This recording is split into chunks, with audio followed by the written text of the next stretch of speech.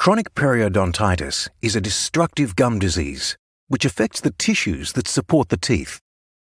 It has been linked with an increased risk of heart attack, stroke, and certain cancers.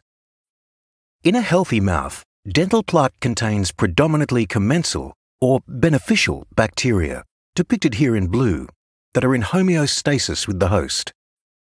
However, in people susceptible to periodontal disease, through poor oral hygiene or other health conditions, a change can occur in the composition of the dental plaque, which allows certain disease-associated bacteria or pathogens to establish themselves in the tissues surrounding the teeth.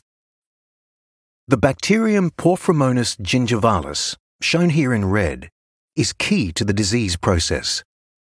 It subverts or dysregulates the host's immune system, causing the host's immune system to become self-destructive. This subversion allows the emergence of other accessory pathogens in the plaque, shown here in black. These pathogens have similar characteristics to Porphyromonas gingivalis, but need Porphyromonas gingivalis to become established.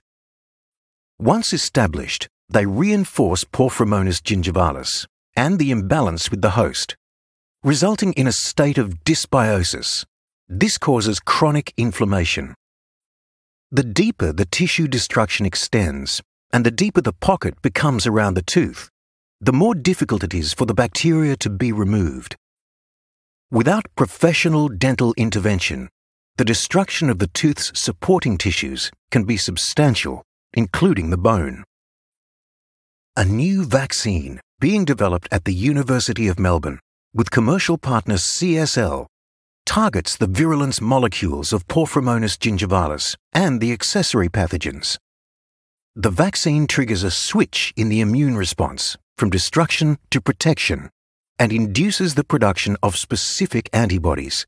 These antibodies block or neutralize the key virulence molecules of Porphyromonas gingivalis and the accessory pathogens, in effect nullifying their ability to cause disease. This neutralization allows the commensal bacteria in the plaque to outcompete the disease-associated bacteria. A state of homeostasis is returned, inflammation reduces, and the tissue destruction ceases with a reduction in the depth of the periodontal pocket by soft tissue reattachment to the tooth.